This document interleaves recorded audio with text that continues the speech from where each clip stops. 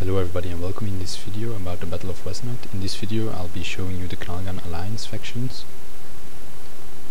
As you will see, the rebels are slightly loyal, but the Knalgans are neutral and chaotic. So they will be strongest in this setup against elves. They will be strongest at night.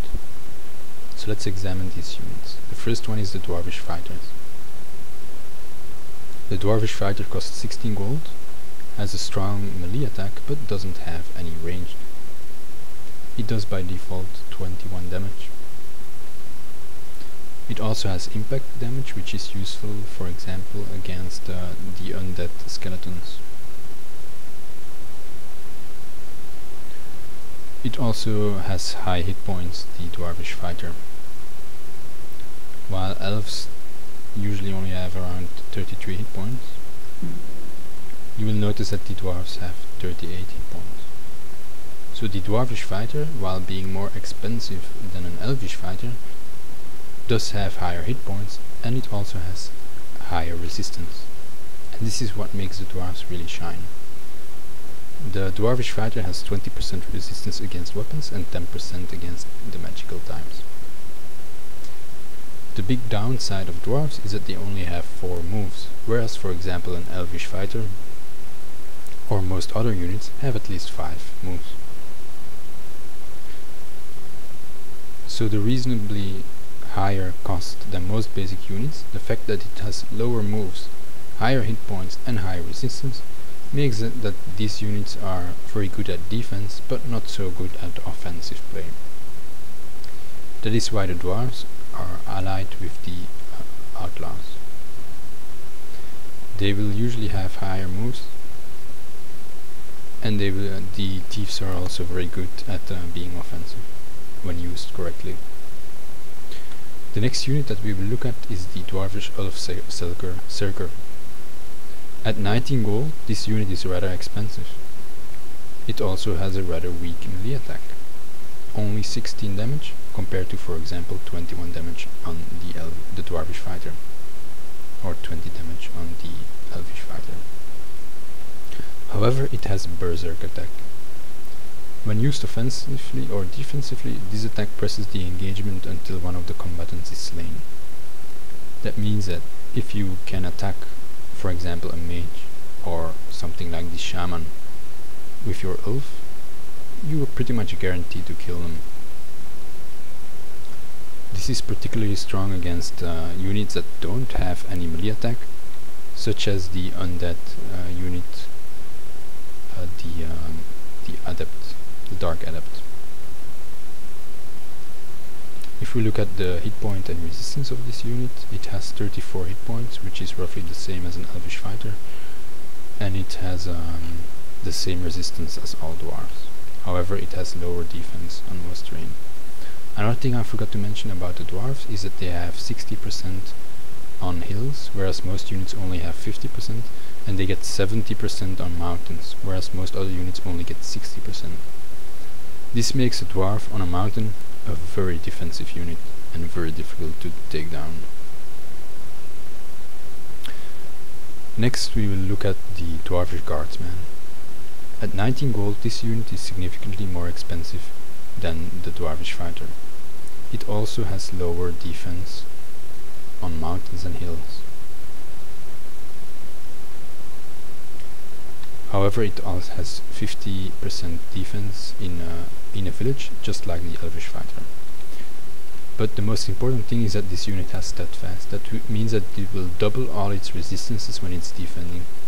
So instead of 20% blade resistance, this unit while defending will gain 40% blade resistance.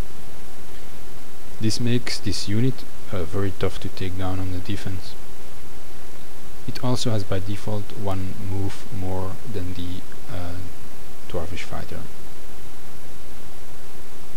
The melee attack and range attack are not impressive, but it allows you to harass the opponent. The next unit that we will look at is the Dwarvish Thunderer.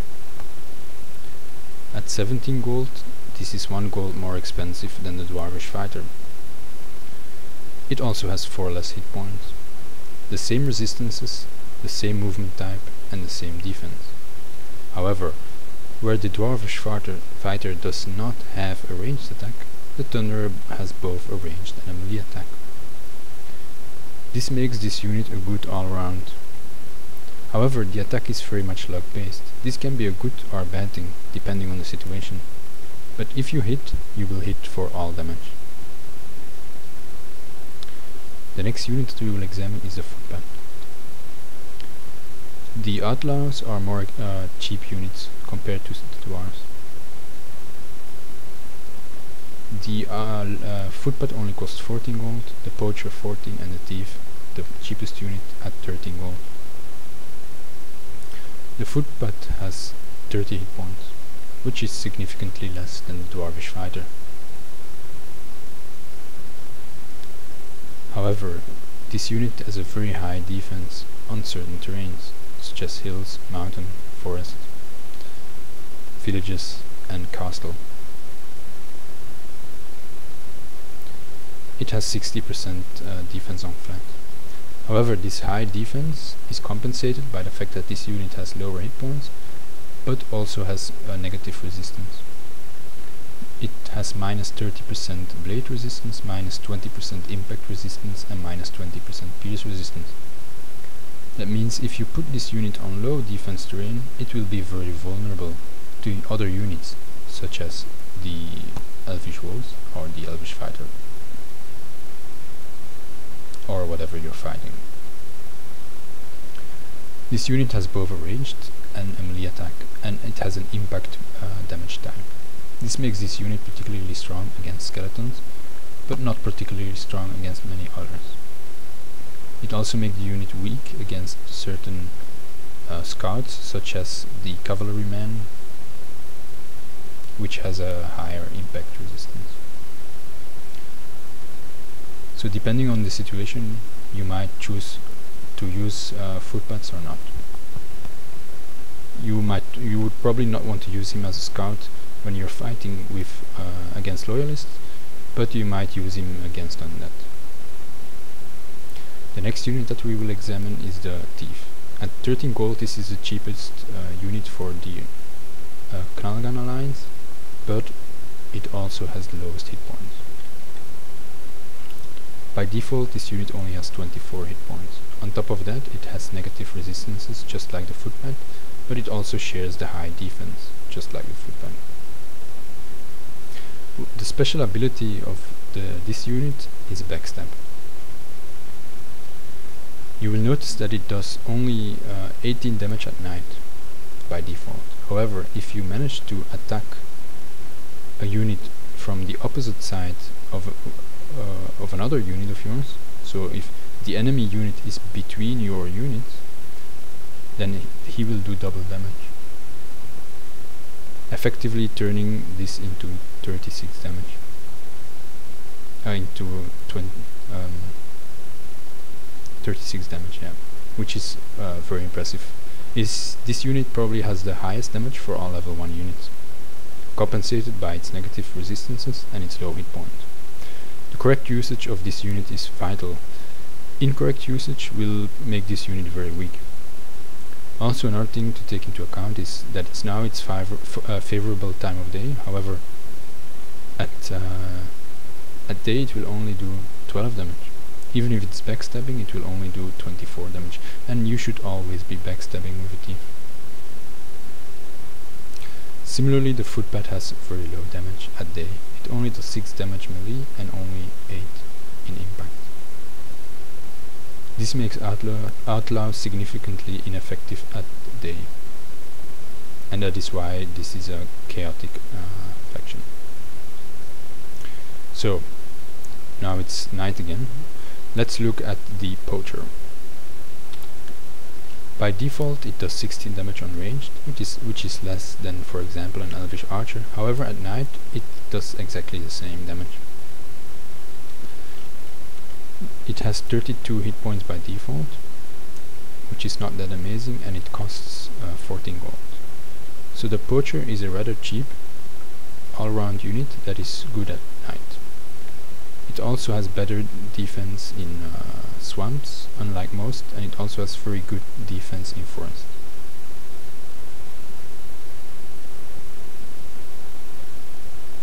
The unit has 20% arcane resistance, but other than that, nothing special. So it has it's a pretty default unit, except for the fact that it has higher defense in certain terrain. The final unit that we will be examining is the Griffin Rider. At 24 gold, this is the most expensive unit. The reason why it's so expensive is because it has a very high movement type. It can fly over all the terrain, which means it has low movement cost. Everything costs only 1 movement point, and it can move 9 hexes. This makes this an insanely good scout and very good at village grabbing. It also has a very respectable damage. It does 26 damage on melee, which is more than most units. It also has negative impact resistance, minus 20%. So this unit, while being very expensive, is also very effective. It's important to keep in mind that yes, this unit is balanced by its cost, so don't recruit too many or you will quickly find out that you don't have enough gold to recruit more units. So now you should have a basic idea what you should recruit when playing a game. For example, in this game, let's examine what we should recruit.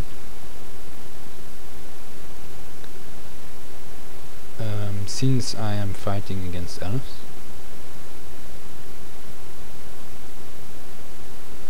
that means that I will probably want to use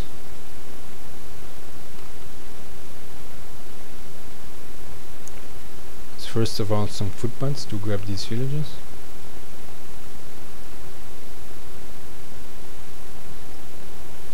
And then other than that, I would not recruit more here. I would do it here, but suppose I would just recruit here, then I would probably go for some fighters, which is the basic unit. I wouldn't go for a dwarfsman just yet, not at the beginning of the game.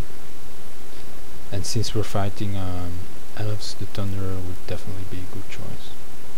So I might go something like this, or you could choose something else. You could choose a griffin instead of footpaths. Griffin and let's say another thunderer or something else.